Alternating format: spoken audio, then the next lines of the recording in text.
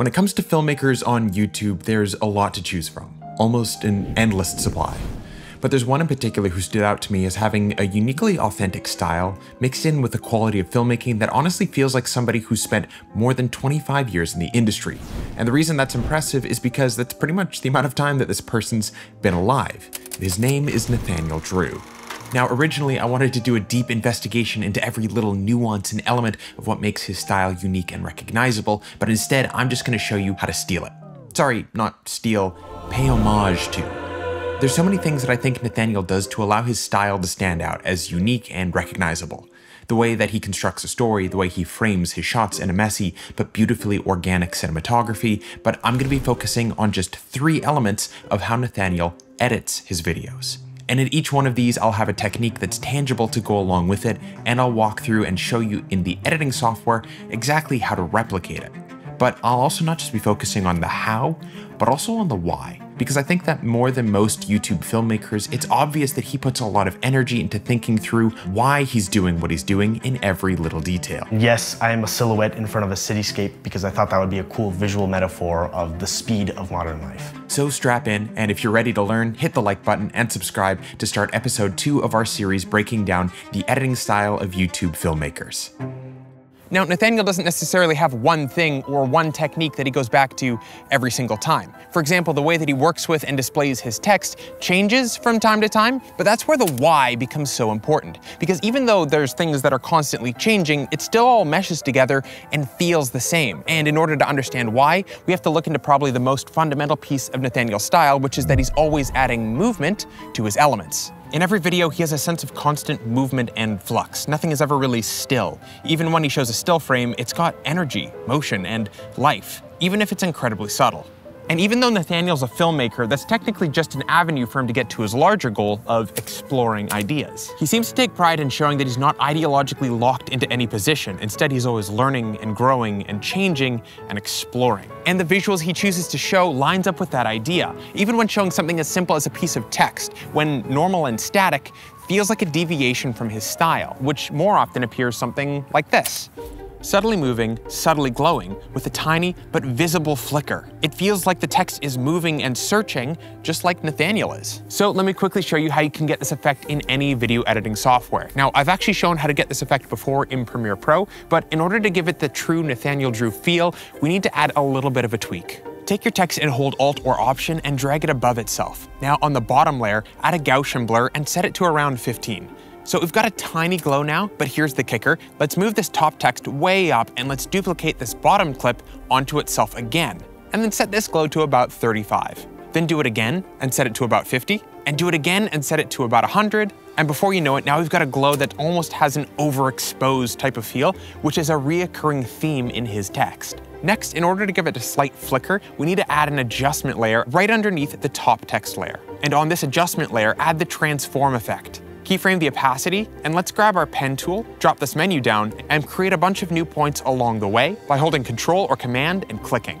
Change these points to vary anywhere between 100 down to 93 in a somewhat random fashion, and now we can see that we've got a little bit of a flicker. But to really make it feel like his, we can use it against a background, but not just any colored background, but instead a moving texture. I've downloaded this one here, and I've left a link in the description so that you can grab it for yourself if you want. Place it down underneath, and now we've taken our text from this to this.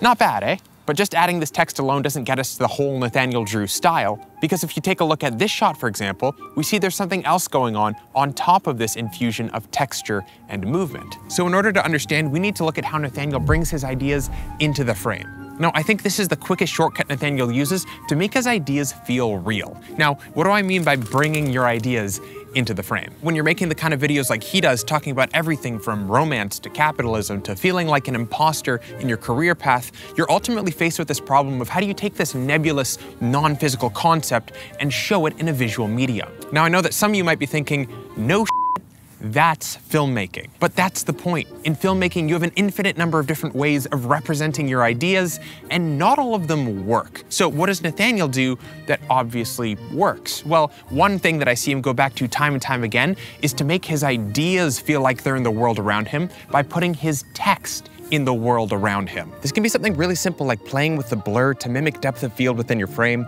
or animating your text to match the speed of an object that's moving, but there's even simpler ways that I can think of that you can use.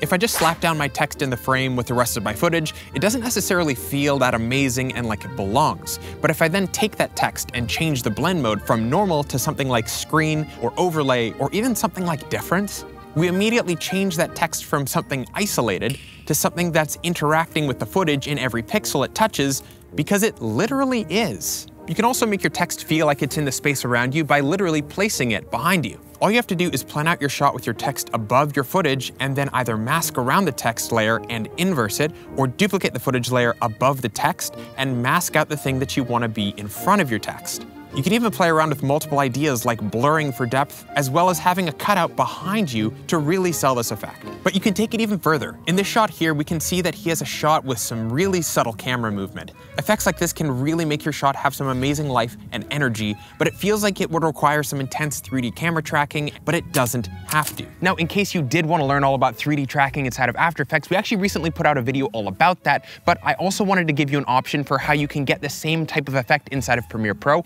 with no 3D tracking required. Take your shot on a tripod and then add your text in the location you want it to appear.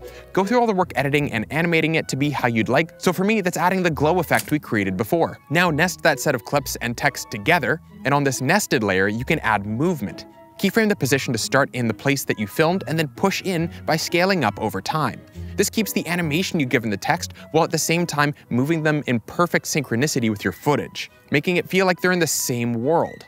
And you can take this a step further by adding some camera shake with a preset from Motion Array. Just drag and drop it onto your nested sequence, and now you've got a scene where it looks and feels handheld, but the text still looks like it's perfectly in the same world as your footage, helping to solidify the idea that whatever you're talking about is actually with you. And you can see that in this example, for instance, that Nathaniel uses this technique along with some subtle masking to help sell the effect even more. And you can see that he's even taken a similar film texture that we used before and put it over top of everything using a blend mode like overlay or screen. And that's what's cool about all these effects, is that they're so easy to take and put into a new scenario. So I think you can start to see how Nathaniel puts so much thought into every piece of what he's doing. But if we're talking about what he puts thought into, I think there's one more thing yet that represents this best, and not enough people think about it, and it's that his audio is messy and profound. Now, when I talk about his audio being messy, I don't want you to get the wrong idea. I'm not saying that it's low quality. In fact, it's actually amazingly high quality, but it's not perfect. And I think that there's a big difference between those. And it's no wonder, because audio is one of those things that if done perfectly, no one's gonna notice it. And if somebody does notice your audio, it's usually because there's a big problem. So what does Nathaniel do in this respect that sets him apart? Well, one thing that I've noticed specifically is that he's not afraid to be messy. So many times I've seen him recording audio with a lav mic on location where there's a bunch of things happening around him. Normally to a lot of filmmakers, this would be really challenging because you have to take into account all the things that are happening around you that might be distracting, because you're the center of focus and you want people to pay attention on what you're saying. And things happening like somebody playing music nearby or somebody walking by you on the stairs can act as a distraction and take away focus from the things that you're saying. But Nathaniel's perspective on this seems to be more or less to just embrace it. And I think this comes from his core perspective that he's not the center of the universe. His focus on exploration and trying new things lends itself to this idea that there's an entire world going on around him. So filming himself on a train with the clattering of the track, or in a coffee shop where people are talking all around him, or when some dude on the steps just casually walks by him, it's not a distraction, it's a part of the experience. What we're really talking about here is a really thin line between two things. One is amazing, perfect, crystal clear audio that isn't distracting, but also being able to place that into a larger world where it feels like there's something bigger than just yourself. Maybe you've noticed here as I've been talking that you've been able to hear things like cars and traffic and people bustling outside, almost like there's an open window where you're able to hear this outside world around me. But if I'm to take this camera here and show you what's outside my balcony, it's actually not a city, it's nature. But it created a certain feel, didn't it? And one of the easiest ways that you can create that feel for yourself is by using ambient sound effects. And the best part about this is how easy it is to create, because all I did was go to motionarray.com and download some ambient sound effects. Edit together your video and your audio dialogue and then place this ambient track underneath everything. And now what you have is ambient noise that's happening underneath everything, but in a very consistent and controlled way. And in a bit of a contrary way, some of these odd things that are happening outside of your dialogue helps to string together all of your audio and makes it feel like it's a lot cleaner. because now even if you have cuts in your footage and your audio track isn't completely perfect, you now have this consistent track that's running beneath everything that makes it feel like one continuous take, even though it wasn't. Now, up until this moment, we've been describing Nathaniel's style as messy exploration, and that's cool on its own. But if someone's not careful, that can easily turn into aimless wandering without direction.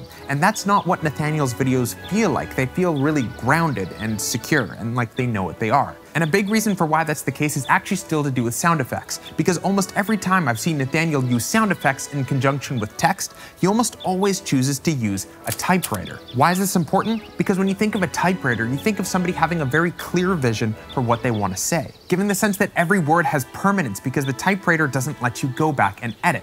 There's no backspace. Once it's written, it's there in ink. There's permanence to this sound, and it illustrates that in the middle of this journey of messy exploration, Nathaniel's clearly thought through exactly what he wants to say, and he's letting us know that as the viewer through the use of a simple sound effect. I think a big reason that Nathaniel's style stood out to me in such a bold way is that even though things are changing, from his font choice to the use of framing to the music to the templates and animations he uses, even though it's not always the same, it still feels like it is, because the whole point of Nathaniel's channel is that Nathaniel himself is changing. So experimenting with different styles doesn't feel off-brand. In fact, it feels like exactly who he is. Always exploring a new perspective or the daily routine of another person, or what it means to be happy from another person's point of view. So what that means is that when he does something cool, it's not just a flashy technique used to increase audience retention. It's actually acting as a window to better tell us what Nathaniel himself is thinking and feeling, which is the whole point of his videos to begin with. It's all coming from a singular, central, authentic place. It's all coming from his raw vulnerability and his sense of exploration. And that's the big reason why, as much as I've tried to throughout the course of this video, the core piece of his style can never really be stolen. But if you still wanted to try, I've left everything that I use to mimic his style from over at motionarray.com. I think it's important to point out that I don't think that you necessarily should steal another creator's style, but I absolutely think that you should try to mimic it, because that's one of the best ways that you can learn and grow. And with Motion Array, there's literally no limit to how much you can try, because a Motion Array subscription gives you access to literally everything on our platform, which is more than 800,000 unique assets. Test them out, see what sticks, and see what lines up best with your creative style. And there's never been a better time to try this out, because right now we're having our holiday sale where you can get an extra $50 off a Motion Array yearly subscription. And if you've made it to the very end here, let me know which creator style you want to see me break down in the next episode of this series. Thanks.